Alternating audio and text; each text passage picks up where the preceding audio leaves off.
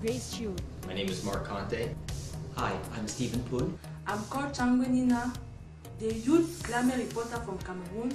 My name is Afroz Lahsai and I'm a graduate from the Environmental Site Remediation Program at Seneca College. This is Daryl Christian in Singapore for the Youth Climate Report.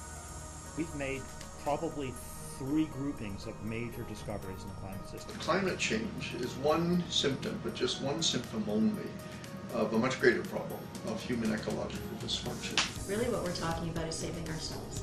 More recently, World Wildlife Fund named Singapore as the country with the largest carbon footprint per capita in the Asia-Pacific region.